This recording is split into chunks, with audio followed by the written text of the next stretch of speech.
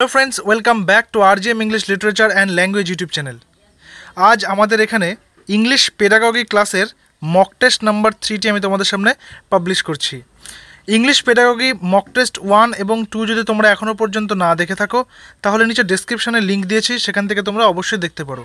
এবং তার পাশাপাশি রোজ বেলা 12টায় আমাদের এই চ্যানেলে চাইল্ড সাইকোলজি অ্যান্ড পেডাগজির উপরে কিন্তু একটি স্পেশাল ক্লাস চলছে, যেটার 16টা মক টেস্ট অলরেডি আমরা নিয়ে নিয়েছি। সেগুলোর লিঙ্ক আমি তোমাদেরকে নিচে দিয়ে দিয়েছি ডেসক্রিপশনে, তোমরা সেখান থেকে খুব সহজেই দেখে নিতে পারবে। আজকের সেটে বেশ কয়েকটা প্রশ্ন রেখেছি, যার মধ্যে কিছু তোমরা পাবে পেডাগজির কোশ্চেন এবং কিছু পাবে কম্প্রিহেনশন টাইপ, অর্থাৎ টেক্সট থেকে অ্যান্সার। এবং তার জন্য একটা বিশেষ কবিতা নিয়েছি এখানে। সেই কবিতাটা কি সেটা আমি পরে বলবো, সেটা খুবই ইম্পর্টেন্ট একটি কবিতা। তো দেখি প্রথম প্রশ্নে কি বলা হয়েছে। প্রথম প্রশ্নে বলা হয়েছে an effective language teacher. Language teacher মানে যিনি ভাষা শেখাবেন, সেটা বাংলা হতে পারে, ইংরেজি হতে পারে, সংস্কৃত, হিন্দি, উর্দু, সে যেরকম মিডিয়াম সেরকম একটা ভাষা হতে পারে। অ্যান এফেক্টিভ ল্যাঙ্গুয়েজ টিচার, অপশানসগুলো একটু দেখে নিই। Will rely entirely on prescribed text book, অর্থাৎ শুধুমাত্র তিনি যে সমস্ত টেক্সট বুকগুলো প্রেসক্রাইব করা হয়েছে, স্কুলে পড়ার জন্য বলা হয়েছে, সেই সমস্ত টেক্সট বুকগুলো নিয়ে তিনি পড়বেন বা সেগুলো নিয়ে পড়াবেন। অপশান নাম্বার বি কে বলা হয়েছে, দেখো, will prepare question papers using only the questions in the text book, অর্থাৎ তিনি শুধুমাত্র টেক্সট বুকে যে কোয়েশ্চেন্সগুলো রয়েছে সেই সমস্ত কোয়েশ্চেনগুলোকেই স্টুডেন্টসদেরকে প্রিপেয়ার করাবেন। অপশান নাম্বার 3তে কী বলা হয়েছে, দেখো, will make children learn all the answers to the questions given in the text book, অর্থাৎ টেক্সট বুকের মধ্যে যে সমস্ত কোয়েশ্চেন্সগুলো দেওয়া রয়েছে শুধুমাত্র সেই সমস্ত কোয়েশ্চেনগুলো তিনি স্টুডেন্টদেরকে করাবেন। অপশান নাম্বার ডি বলা হয়েছে, দেখো কি বলা হয়েছে ডিতে, will use the text book as well as other material as resources for teaching. দেখো, একটা ল্যাঙ্গুয়েজ টিচার যদি শুধুমাত্র টেক্সট বুকের উপরে ভ্যারি করে পড়াতে থাকে তাহলে কিন্তু তার যে জ্ঞানটা, তিনি যে জ্ঞানটা দিচ্ছেন স্টুডেন্টসদেরকে, সেটা লিমিটেড হয়ে যাবে এবং সেটা কিন্তু বা স্টুডেন্টসরা কিন্তু নিজেদের মাইন্ডটাকে এক্সপ্যান্ড করতে পারবে না। সেই কারণে টেক্সট বুকের পাশাপাশি যে সমস্ত অন্যান্য যে আনুষঙ্গিক যে সাবস্টিটিউট যে সমস্ত রিসোর্সেসগুলো রয়েছে সেখান থেকেও কিন্তু তিনি শেখাবেন একজন ল্যাঙ্গুয়েজ টিচার। সেই কারণে option number D is the correct answer, যেখানে তিনি টেক্সট বুক ইউজ করার পাশাপাশি অন্যান্য ম্যাটেরিয়ালকেও রিসোর্স হিসেবে তিনি ইউজ করবেন, শুধুমাত্র টেক্সট বুক সেন্টার্ড এডুকেশন তিনি দেবেন না। ঠিক আছে, তারপর প্রশ্ন নম্বর 2 বলা আছে, দেখো তোমরা নিচে যেখানে লাইভ চ্যাট অপশনটা দেখতে পাচ্ছ সেখানে কিন্তু অ্যান্সারগুলো করতে থাকো। ঠিক আছে, নিচে লাইভ চ্যাট অপশানে প্রশ্ন নম্বর 2 বলা হয়েছে, when young learners R taught to improve there spelling and punctuation.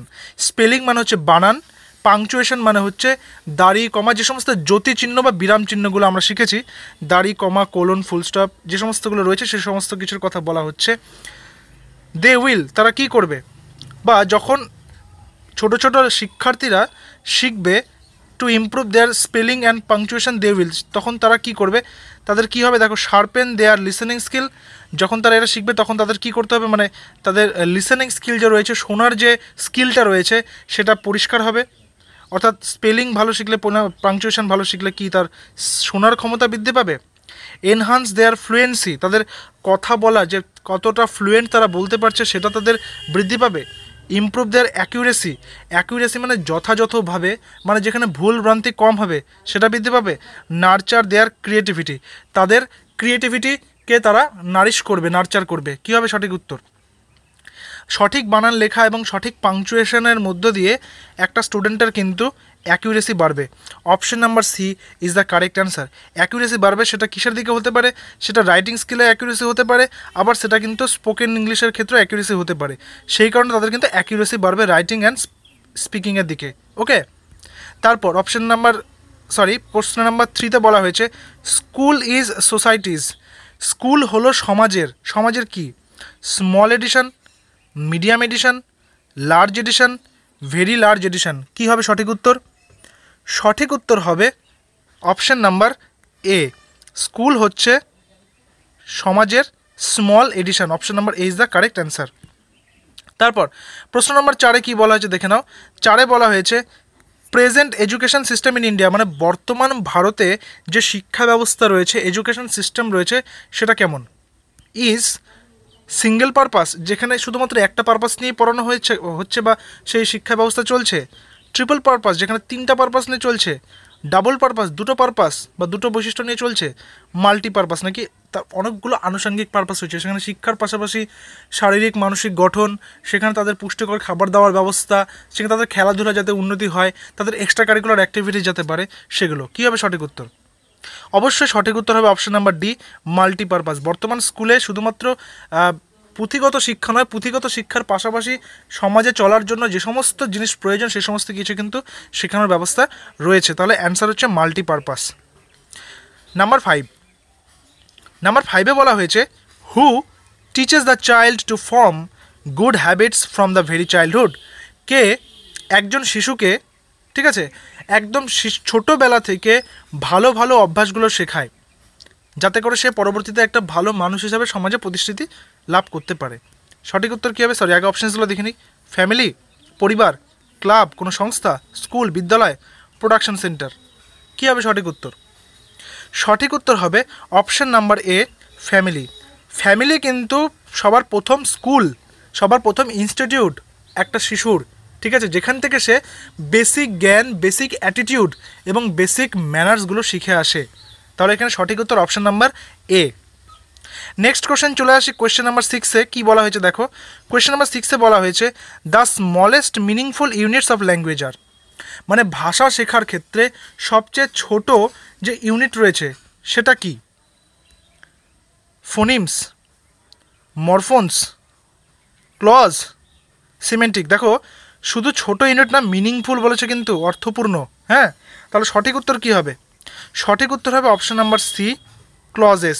দেখো এক্ষেত্রে একটা কথা বলে নিই, এই যে এখানে যে ফোনেটিক্স, মরফোনোলজিস, তারপরে যে সিমেন্টিক্সের কথা যে বলেছে এবং তার পাশে ক্লজের কথা বলেছে, যেগুলো গ্রামার আর লিঙ্গুইস্টিকের উপরে কিন্তু আমার এই চ্যানেলে মোট 84 ভিডিওস করা আছে। টোটাল 84টা ভিডিও কিন্তু করা আছে আলাদা একটা প্লেলিস্ট করে। তোমাদের যদি মনে হয় তোমরা সেই গ্রামার ক্লাসগুলো করতে চাও, সেখানে মক টেস্টের আয়োজন রয়েছে, সেটা কিন্তু তোমরা অবশ্যই সেই প্লেলিস্টে গিয়ে দেখতে পারো। অবশ্যই একবার দেখে এসো, আশা করি সেগুলো কাজে দেবে।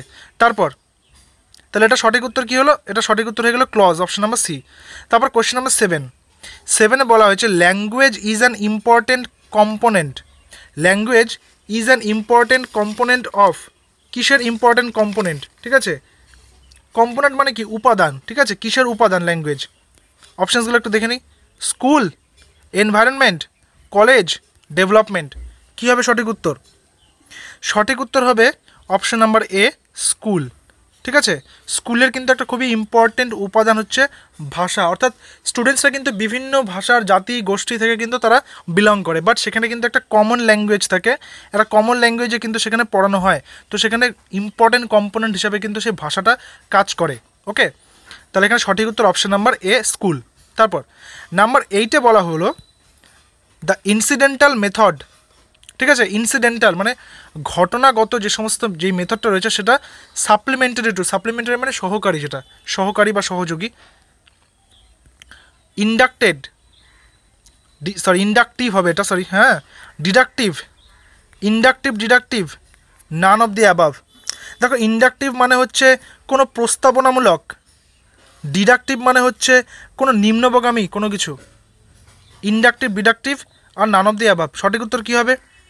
এখানে সঠিক উত্তর হবে option number C, inductive, deductive. অর্থাৎ ইনসিডেন্টাল মেথডে ইন্ডাকটিভ, ডিডাকটিভ একটি হচ্ছে সাপ্লিমেন্টারি ওয়ে অফ এডুকেশন। তারপর কোয়েশ্চেন নাম্বার 9-এ বলা হয়েছে which one is not learning difficulty in the matter learners learning difficulty.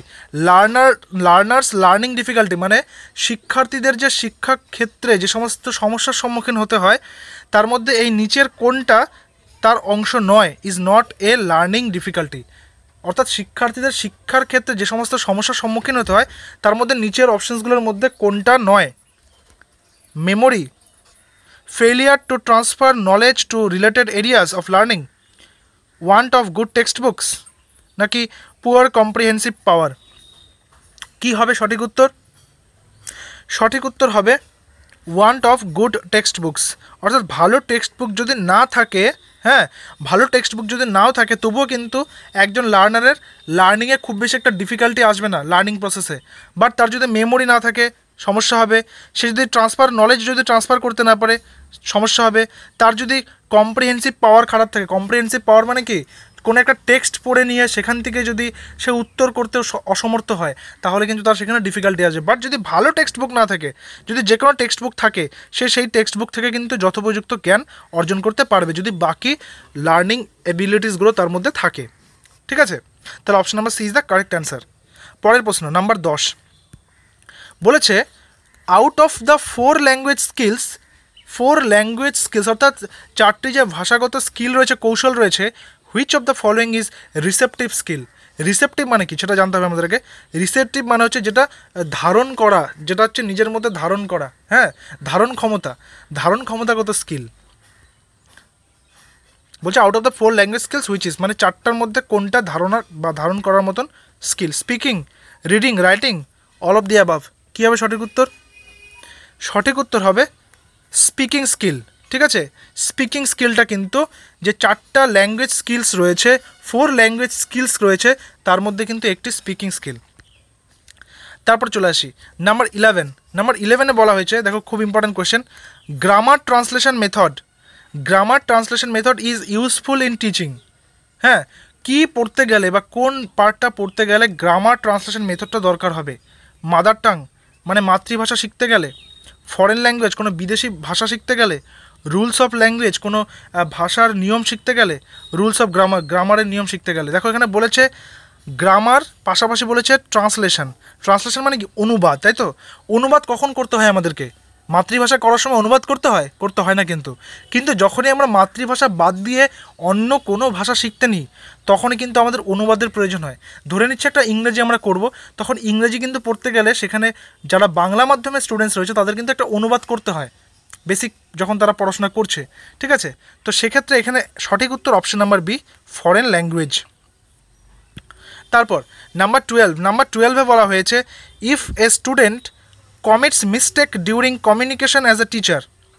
যদি একজন স্টুডেন্ট ভুল করতে থাকে যখন কমিউনিকেশন অর্থাৎ স্যারের সাথে কথা বলার সময়, যখন সে কারোর সঙ্গে কথা বলতে গিয়ে কমিউনিকেট করতে গিয়ে সে ভুল করছে, তখন অ্যাজ এ টিচার একজন শিক্ষক হিসেবে তুমি কি করবে? অপশানসগুলো একটু দেখি। নেগলেক্ট দ্য এরর, তার সেই ভুলটাকে তুমি এড়িয়ে চলবে, অগ্রাহ্য করবে। হাইলাইট দ্য এরর, তার সেই ভুলটাকে তুমি তুলে ধরবে। ক্ল্যারিফাই দ্য এরর, সেই ভুলটাকে তুমি পরিষ্কার করবে। নাকি option number D, correct the error giving emphasise an example, তার সেই ভুলটাকে তুমি শুধরে দেবে এবং সেটাকে বিশ্লেষণ করবে উদাহরণের মধ্যে দিয়ে। সঠিক উত্তর কী হবে? দেখো পেডাগগের ক্ষেত্রে 4টা অপশনের মধ্যে যেটা সবচেয়ে বেশি অ্যাপ্রোপ্রিয়েট সেটাই কিন্তু উত্তর হিসেবে ধরে নিতে হবে। এক্ষেত্রে একজন আদর্শ শিক্ষক কী করবে? প্রথমে সে ভুলটাকে কারেক্ট করবে, সেটাকে বিশ্লেষণের মধ্যে দিয়ে এবং তারপর উদাহরণ দিয়ে সেই স্টুডেন্টটাকে ভালো করে বোঝাবে যাতে সে পরবর্তীতে সেই ভুলটা আর না হয় তার। ঠিক আছে, তাহলে option number D is the correct answer of this question. পরের প্রশ্নে চলে আসে number 13, the student who can remember well.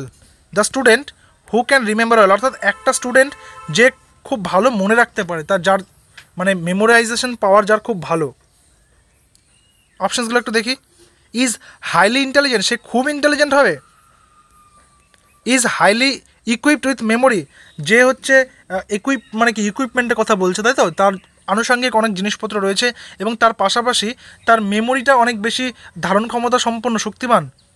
Can acquire knowledge accurately, সে খুব ভালোভাবে নলেজ গ্যাদার করতে পারে এবং অ্যাকুরেটলি পারে সেটা। ঠিক আছে, অল অফ দি অ্যাবাভ, উপরে সব কয়টি। যে খুব ভালো মনে রাখতে পারে, যে খুব ভালো স্টুডেন্ট মনে রাখতে পারে, তার মধ্যে সবগুলো গুণই কিন্তু থাকে। তাই সঠিক উত্তর অপশন নাম্বার ডি। ঠিক আছে, এবার চলে আসি কোয়েশ্চেন নাম্বার 14। কোয়েশ্চেন নাম্বার 14-এ দেখো কি বলেছে।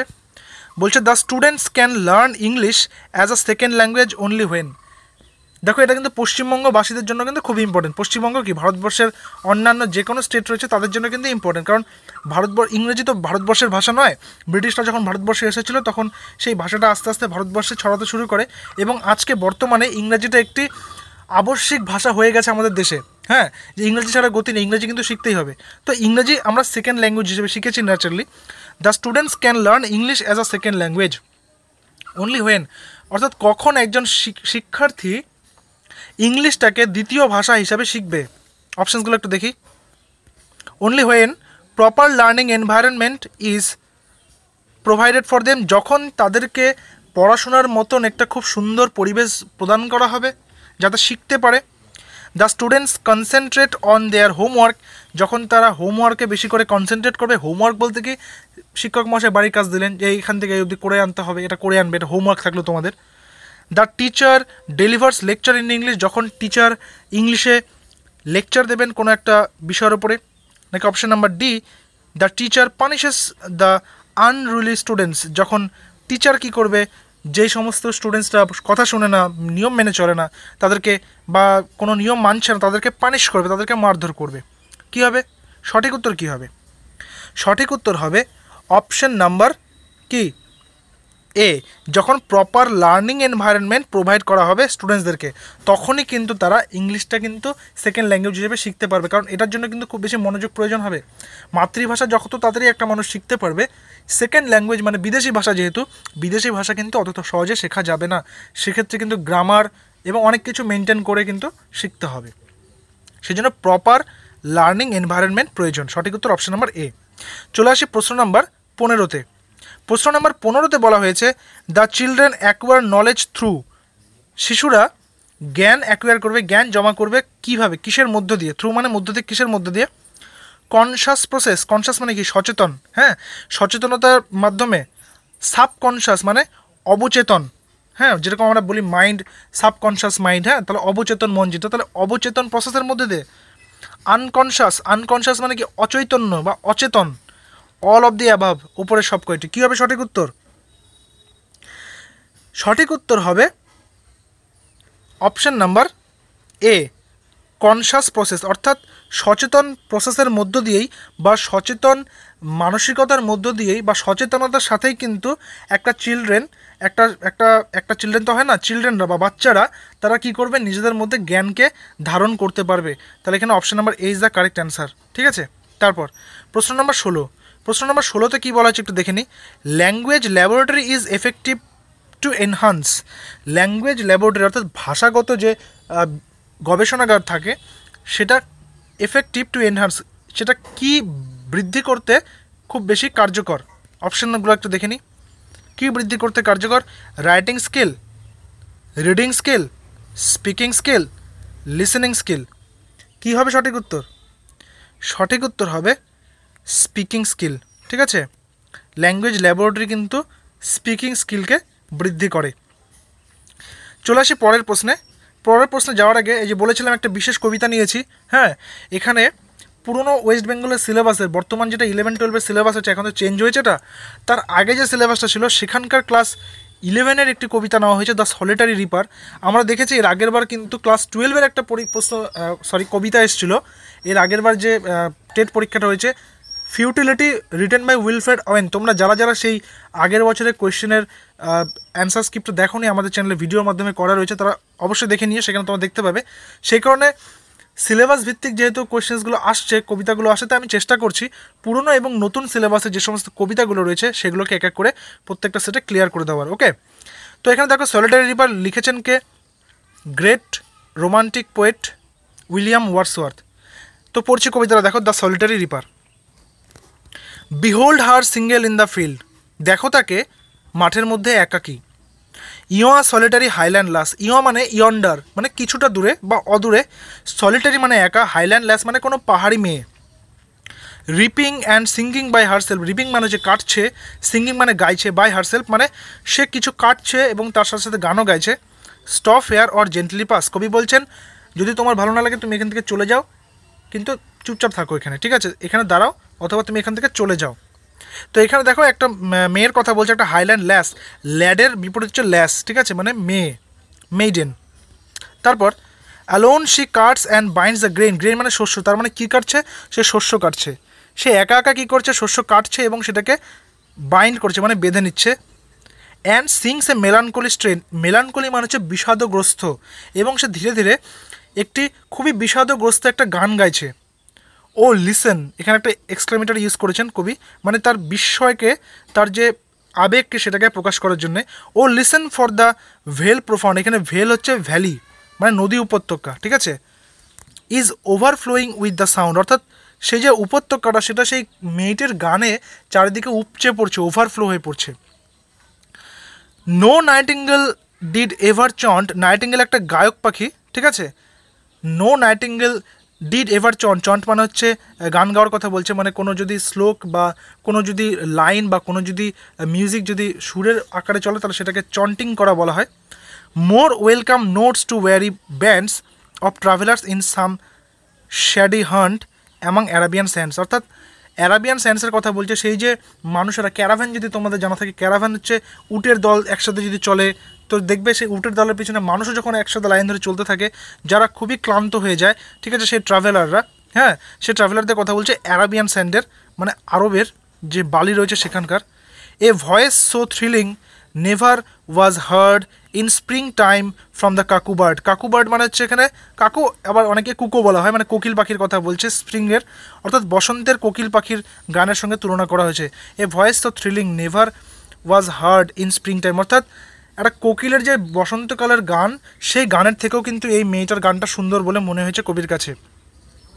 তারপরে বলছে breaking the silence of the সিজ, অর্থাৎ সমুদ্রের সেই নিস্তব্ধতাকে ভেঙে দিচ্ছে among the farthest Hebrides. Hebrides একটা জায়গা অনেক দূরে অবস্থিত, সেই জায়গার কথা কবি এখানে বলছেন। তো এই কবিতা থেকে কিছু প্রশ্ন এখানে রেখেছি। দেখো এই প্রশ্নগুলো করার মানে হচ্ছে কি কি ধরনের প্রশ্ন আসতে পারে পরীক্ষাতে, সেই রকমের একটা ধারণা দেওয়া, ঠিক আছে। প্রশ্ন নম্বর 1 দেখো কি বলা হয়েছে, behold her single in the field, Kabita line তুলে দেওয়া হয়েছে। Who is single in the field? The poet, কবি। দ্য সলিটারি রিপার, সেই একা মেয়েটা যে ফসল কাটছে। দ্য সিঙ্গিং বার্ড, গায়ক পাখি। নান অফ দ্য অ্যাবাভ, উপরে কিছু কেউই নয়। কী হবে সঠিক উত্তর? বোঝা যাচ্ছে এটা খুব সহজ।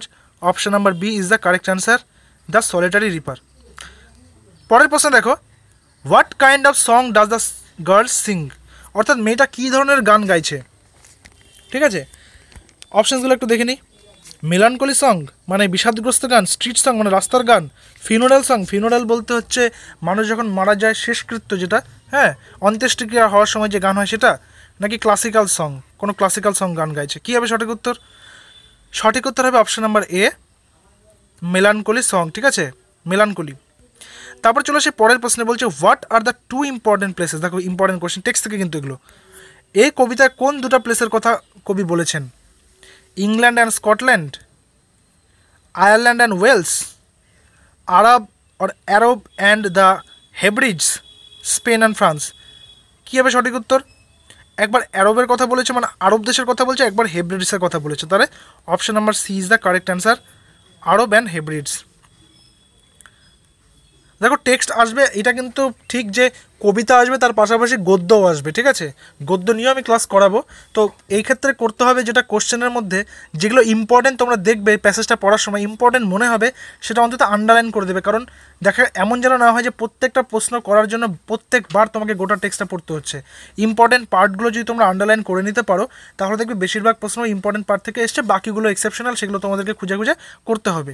কিন্তু এমন যেন না হয় যে ওই প্যাসেজগুলো করতেই সময় বেশি নষ্ট হয়ে যাচ্ছে। এগুলা কিন্তু এই জায়গাগুলোতে কিন্তু নাম্বার তোলার সবচেয়ে সুবর্ণ সুযোগ থাকে, কারণ টেক্সট থেকে ডিরেক্ট অ্যান্সার থাকে করা, ঠিক আছে। প্রশ্ন নাম্বার 20 বলা হয়েছে give the noun form of gently.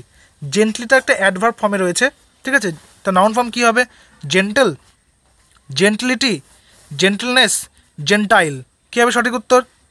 সঠিক উত্তর হবে অপশন নাম্বার সি, জেন্টলনেস, ঠিক আছে।